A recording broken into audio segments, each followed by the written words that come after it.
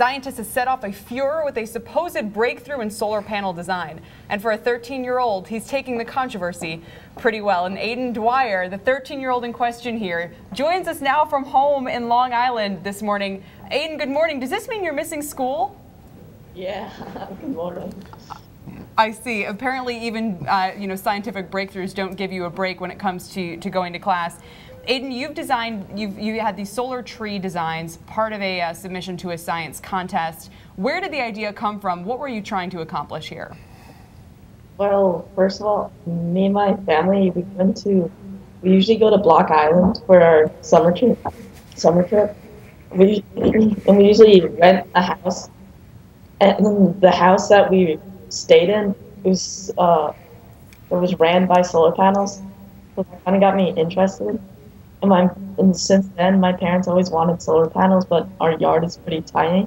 So I tried thinking of like a way that we could have solar panels with having a small yard.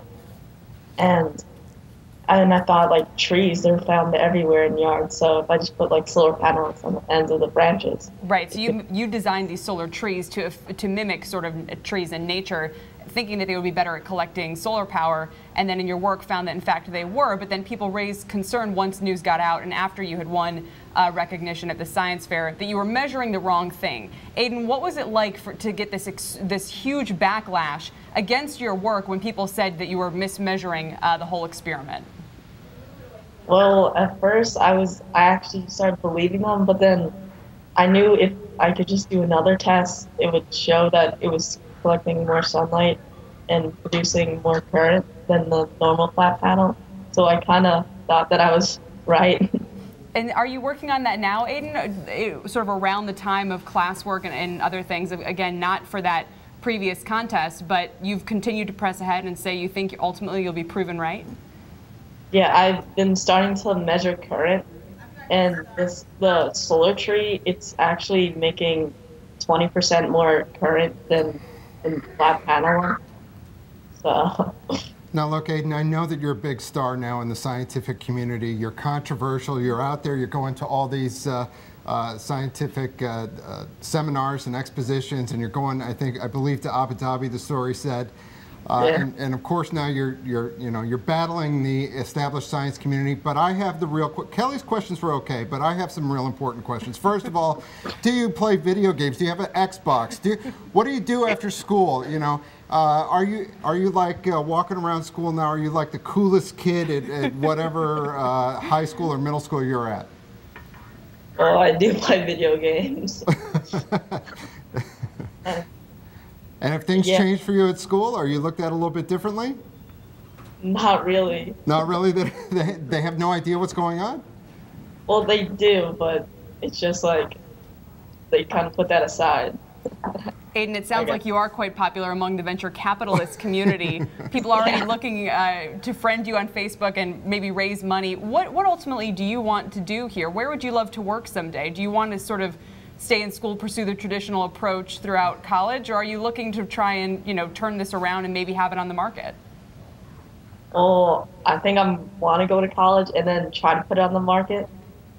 And try to make new designs. I don't mean to keep interrupting. Well, where do you see yourself? Where do you want to go to college, Aidan?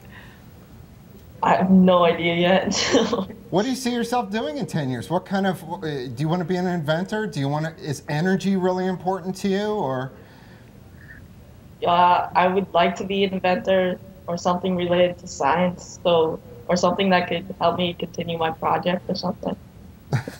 That's pretty good. And as we mentioned in the story, Aidan's had offers to travel all over the world, speak to students at even NYU, for example. And Aidan, the real question focuses on whether these solar trees are designed to sort of mimic nature and actually will be more useful in terms of collecting and disseminating solar power. So despite your previous research not adhering to what was correctly measured, as people in the scientific community said, you're pressing ahead, doing the results now. So what's the next step for you? I'm going to try to, since all different trees have Fibonacci numbers, I'm going to try to test every tree and then compare them to each other. So if I find like a tree that collects more sunlight than a tree that has a different Fibonacci number, then guess that will collect more sunlight. And are you getting support at school here? Are you getting support in the form of money or just organizational help or support within the scientific community? Yeah, my teachers are like really excited and they're all supporting me. Not really money-wise, but more of like a confidence booster. Aidan, hold out for the money. Yeah, it's a great life And lesson. after that, could you solve the European debt crisis for us? Thank you. Yeah, we need some help on that front too.